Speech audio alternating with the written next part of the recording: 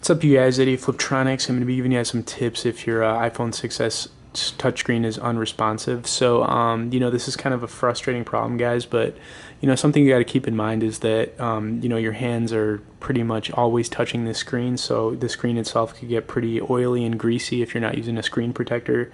So I would just recommend cleaning off the screen and then restarting your phone. Um, you know, the reason restarting your phone usually works as well is just because if your phone's been on for over 200 hours straight, it might start to heat up, causing it to not function correctly. You could also try doing a update on your iPhone if it's due for an update. That usually fixes any glitches in the software that might be preventing it. But other than that, guys, there's really not too much more you can do. But usually restarting it works. Like I said, if your iPhone's been on for a long time without being shut off, usually that can cause it to not work correctly. If you're still having some issues, guys, after trying a couple of these tips, you might have to contact Apple, take it to an Apple store, see if they can fix it.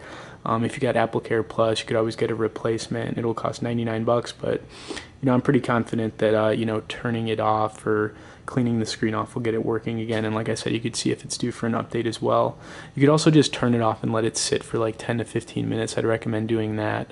But usually it'll start to work again. So thanks for watching this video, guys. Stay tuned for more and be sure to subscribe to our channel.